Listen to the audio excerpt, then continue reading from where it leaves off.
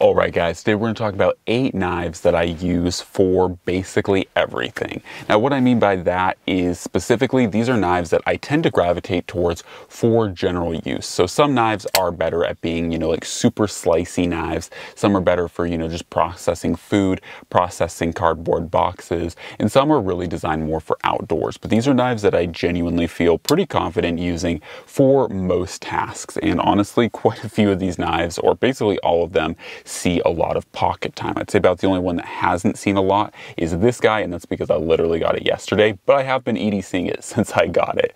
So without any further ado, let's jump right into it with the first knife that I'm holding, and this right here is none other than the ProTech Strider Auto SNG. Now I really am a fan, and the SNG proper, like the Strider SNG, is on this list as well, but I have to say that the SNG, while I know it's not everyone's personal favorite, is probably one of my favorite knives out there. Like its ergonomics fit me very well, and I feel like it's one of those knives that you can use for just about any type of task within reason. Obviously there are better knives for specific tasks, but the Strider SNG in its ergonomics and design just tend to work. And so that's why I really like the SNG. And of course the ProTech Strider Auto SNG just takes those same basic fundamentals and gives you a button lock auto. So this one just makes it that much easier to deploy, that much easier to use. You don't really have to think about it. You can just hit the button, the blade will come right out.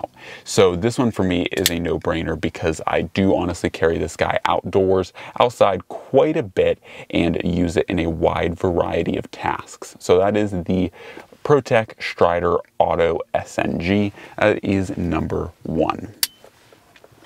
Alright, as I mentioned, the next one up is going to be the actual Strider SNG. This is basically the same core knife. It is, of course, just a little bit different with blade steel. It is titanium instead of aluminum, and, just a few minor differences. But overall, the Strider SNG is a Strider SNG, and I really like it because, like I mentioned with the Auto SNG, it just tends to fit me very well. And this is a knife that I know that I can do a wide variety of tasks with. Now, I will say I do think as far as blade performance goes, I like a true SNG just a little bit more because the Auto SNGs have a flat grind, whereas this is still technically a flat grind, but you'll notice that the grind is a lot higher up.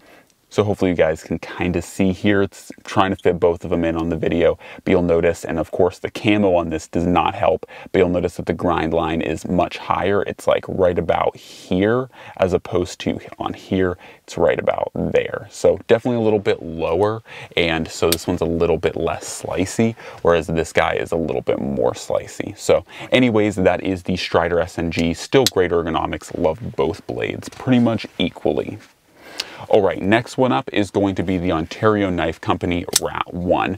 Now the Rat 1 is kind of one of those knives that I wonder why I waited so long to finally get one, but when I saw that they were dropping the S35 or CPM S35 VN version, I was like, okay, now is my time to really get a Rat 1, because I've always I haven't hated the ergonomics on them. They were just always a good knife to me, right? It's just a good knife. And so there's plenty of good knives out there. There was nothing that really pushed me over that cusp of, okay, now I need one, until they made this red G10 version with the CPM S35 VN. And at that point I was like, you know what, for under $100, this knife, has a good track record, good ergonomics. Now it has a really good blade steel on it, and I honestly really like the G10. The red G10 is a nice hit of color, especially in a sea of black. As you guys will see, most of the knife handles in here are, just black G10 or natural titanium, which aren't necessarily bad, but having a nice splash of color is kind of nice every once in a while. So that one for me is a little bit more on the slicey side, but the performance is definitely there, and it's not such a weak tip. It's nice to see. Hopefully this comes up well on the video, but the tip is full flat grind, but it's not honestly as acute as some other full flat ground blades. So I feel pretty confident in it. Obviously you don't want to use any blade within reason as a screwdriver, but you could probably get away with it on the Rat 1. All right, also another, what I would consider semi-budget knife. I would consider the Rat one, you know, like a semi-budget knife. The next one is another one I would also consider a semi-budget knife. This is the Demko Knives 80-20.5. So this is the smaller version of the 80-20, and this one is definitely one that I would consider to be a very well-rounded kind of do-all knife. And this one definitely it has a good blade shape to it. And ironically, I actually have two 80-20.5s. Maybe one day I'll actually talk about how I got two of them, but I have one in the sheep's foot and one in just the clip point. But I would say I probably use the clip point or drop point, whatever you want to call it, just a little bit more. I'm like a little bit more preferential to this one, but both are great knives. The action is fire, but most of all, it has a pretty good blade stock to it. And a lot of people complain about how thick it is behind the edge. And no doubt it is worth noting that these are kind of thick behind the edge. You guys can see definitely towards the tip there, it is a little bit thicker, but that's also something that I don't hate. Once again, kind of going back to, you know, the similarities between like the SNG and this, it has a little bit thicker, more reinforced tip for a little bit harder use.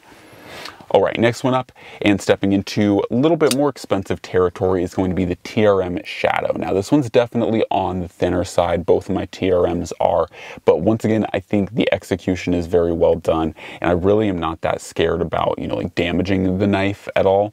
I mean, once again, obviously, if you try to like pry a rock open with this thing, or coconut maybe, you know, you're probably going to break something on it, but within reason, this is pretty solid, pretty sturdy, and it's nice that I really love seeing knives, especially like these kind of higher end, like, you know, around $200-ish knives, taking on the Axis lock, because I feel like it's very common to just revert to liner locks, frame locks, and those kinds of things, but it is nice to see other companies picking up the mantle and doing their own versions of the Axis lock. So, very cool knife, and I think overall the blade shape and ergonomics lend its hands to a wide variety of tasks. This one, for me personally, feels like a very food prep kind of knife, because it has that large sweeping belly that basically just continues to sweep, and so I really do enjoy that part about that knife. All right, next one up is going to be a very similar knife, I should say, the Spyderco Manix 2. Now, this is my S110V version of it, and once again, this one's probably the most delicate of all, with that very acute tip on it, so it is very thin. Probably wouldn't want to do any prying with it. You could probably in a pinch, though, because S110V is fairly strong. I mean, it's not obviously going to withstand a ton of lateral pressure, but yeah. Anyways, so this is, like I said, the Manix 2, and it's very hard to go wrong with the Manix. Some people honestly complain about the ergos of the Manix. I don't know, in my opinion, the Manix probably has some of the best ergonomics of a knife in the Spyderco collection, and once again, that's something that you're either going to agree or disagree with me on. Some people think the Paramilitary 2 is the best. Some people think the Manix 2 is the best. Some people like the Para 3, the Paramilitary, or sorry, just the whole military as a whole, just like the military.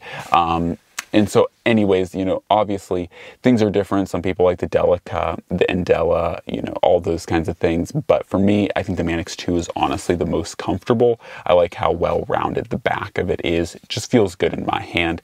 And of course, one of my favorite things about the Manix 2 is there is a lot of option here. You can kind of choke back, you can choke forward, you can just hold it in normal grip. Lots of ergonomic options. Also, too, it is a ball bearing lock, so it is pretty cool, pretty special, and I think the ball bearing suits it well. It works just fine. All right, next one up, and the smallest on the list, is going to be the TRM Neutron. This is one that, for me, really hit the spot. Like, I don't fully like every day use these types of knives, but when I like to go trail running, when I like to be active and up and about, I like to have a smaller, more compact, more lightweight knife that I can just throw in a pocket and forget that it's even there.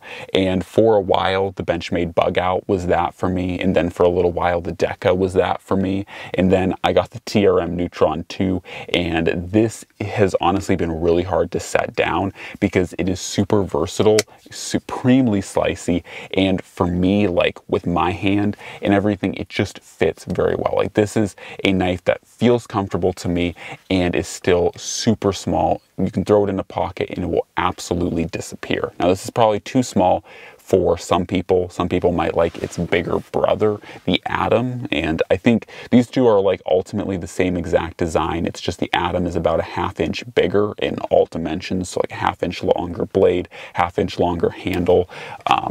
So it's just that little bit bigger, and so for someone with bigger hands, they would probably prefer the Atom. But the Neutron for me, it really hits that spot where honestly, like I've tried other smaller, you know, like compact blades, so to speak, and the Neutron just does it for me.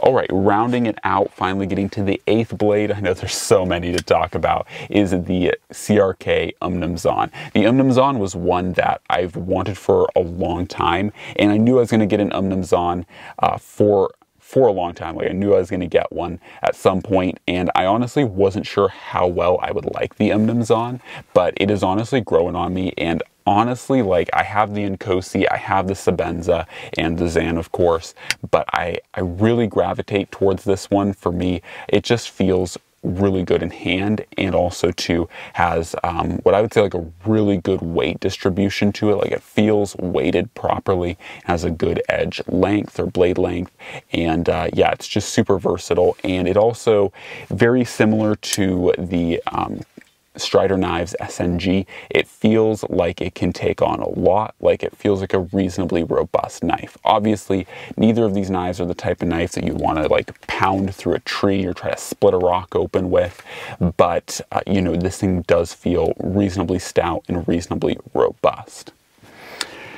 So anyways, guys, that rounds out 8 knives that I carry when I'm doing just about anything. Now, of course, with things like outdoors, wilderness, survival, I will oftentimes have one of these pocket knives on me and then a larger, more stout fixed blade.